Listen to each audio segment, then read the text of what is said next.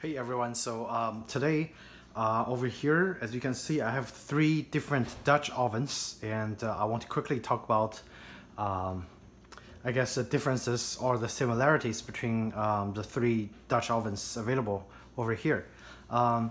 First thing first, this one, it's a generic brand Dutch oven, which I got for $15 at Kmart when it was on sale online.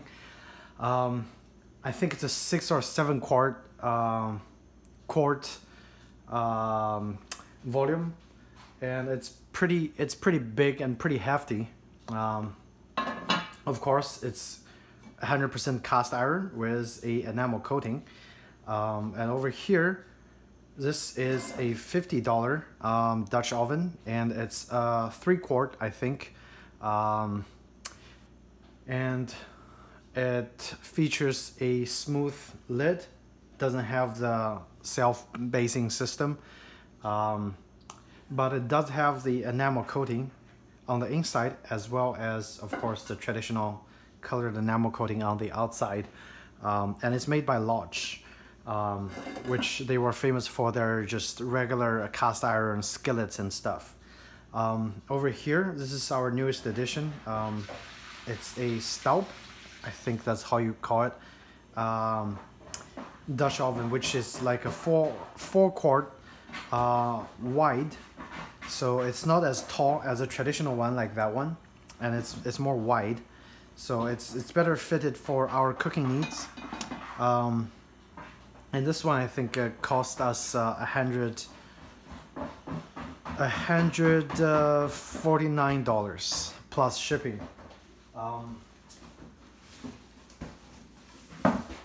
And the reason I want to talk about those is because all three significant price difference, but in the end, the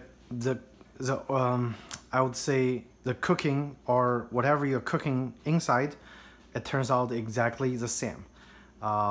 So to me, I think the biggest difference in terms of price is the overall finish of the enamel coating. For example, the $150 one, it have at least 3 layers. Well, I just chopped it, so I'm sorry. 3 layers of enamel coating, and let's see, hopefully I didn't break it.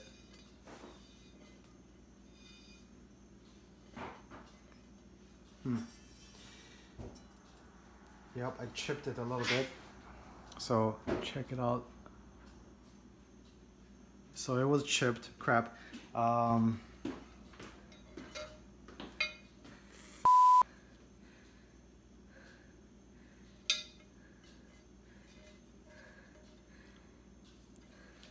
So yeah, what can I say? $150, and I just chipped it. I made a small chip right over here when it was dropped. So. And the lid is super heavy. Okay, it have a self-basing lid, so it have those bumps right over here. Of course, it's made in France, so the interior is matte black, but it's also a kind of an enamel coating. So what it does is it's not a smooth surface. It's not as smooth as a traditional enamel coating like this one, the large one, had over here, which like kind of glossy looking. This is matte finish. What they say it does is it actually helps to keep the food from sticking to the bottom of the pan. So over here, the interior of the Staub is all matte finished enamel, and it says from the instruction manual, the more you use it, the less sticky it will get, and also for the best results, you have to treat the interior like a regular cast iron skillet. So as you can see, it's kind of, I actually have to put some oil into the surface. They say it helps to prolong the life or enhance the non-stick capability. And so that's Staub. Again, the lid is super heavy compared to the rest of the two. Those two are like pretty much traditional. The $15 one actually also have a self-basing lid, but as you can see, the enamel from the interior, even from the top, it's already started to pit.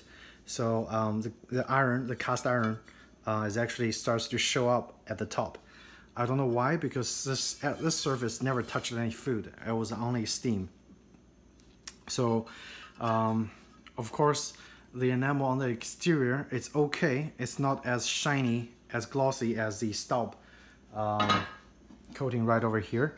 So as you can see, like it's a beautiful finish. Of course, a stainless steel knob with a stainless steel screw on the bottom, and the large, it's kind of in between. I guess it have some more glossiness compared to the $15 one, but it's not as glossy of a finish as a Staub. And when I bought this, the top knob is already scratched, kinda. So I guess the quality control is kind of questionable. And this one is made in China, same as that one. And this one is made in France, I think I just mentioned. And another thing is, even though the large is advertised as having a matte enamel right over here, when we first used this large Dutch oven, it actually started to rust. So the rust spot was showing right over here around this edge. Even though it says it's non-rust, it's not gonna rust. It still starts to rust. So quality is questionable.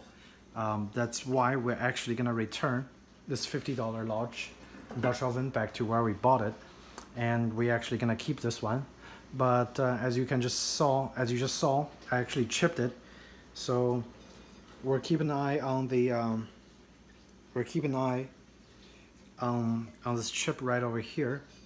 So later on, if it actually does rust and stuff, I'll do an update, and hopefully we're actually test the lifetime warranty from Staub and see if it actually lives up to the claim.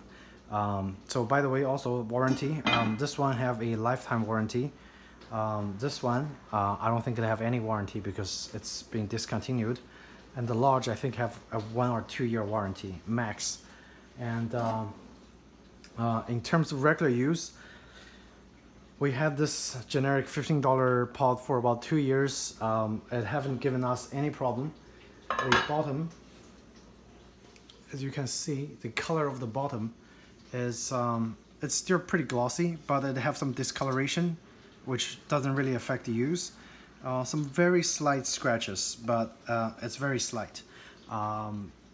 Nothing actually gets stick to the bottom that bad. Even though it would get stick, just use some water and soak it for a little bit, and it all comes off.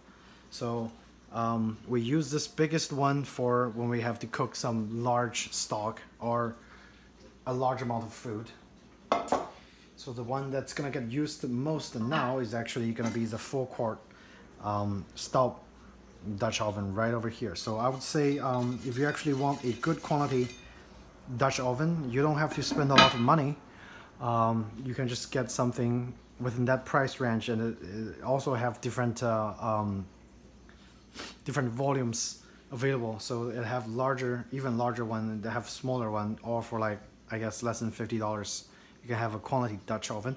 The only difference between all those, I would have to say, is the exterior finish as well as the internal finish. But again, the food comes out of all three exactly the same. There's no special taste that you're gonna get from any of those that's gonna stand out. So there you have it. In conclusion, we're gonna keep this too, because only based on the cooking we're gonna use it the most. And this one, we're returning it because it claims to have a no rust matte enamel finish, but it actually doesn't on this large one. So I would consider it false advertising. So the next time if we're gonna get a Dutch oven, it's either gonna be a very cheap one or maybe a similar one as this Staub, but in a different volume, maybe a larger one, maybe a smaller one, maybe a narrow one. It all depends on the cooking. So there you have it. If you guys have any questions about those Dutch ovens, feel free to comment in the comment section below. Otherwise, thank you so much for watching, and hope you guys have a great night.